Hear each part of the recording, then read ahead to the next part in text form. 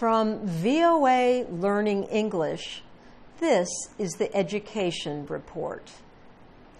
The Chemin des Dunes School in France serves as a camp for migrants near the port of Calais. Students sit on chairs in a tent or outside in the sunshine. They do not pay to attend the school. Their teachers and the head of the school are all volunteers.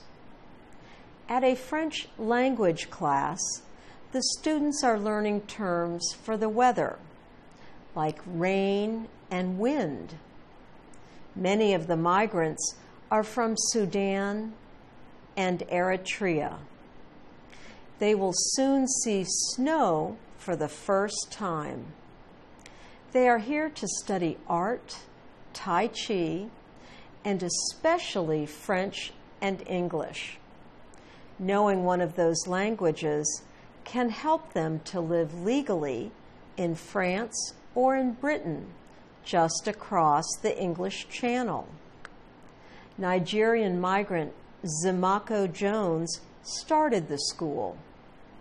He says it is bringing together members of the city's different migrant communities. The school opened 2 months ago in the Calais migrant camp that people have started calling the jungle. Today, classes are full and more people want to sign up. Some classes are held outside of the tent where the school began. The school has a growing number of teachers. One is speech therapist Virginie T. Bergen, who lives in the area. Some local residents have protested against the migrants, but others, like her, want to help the new arrivals.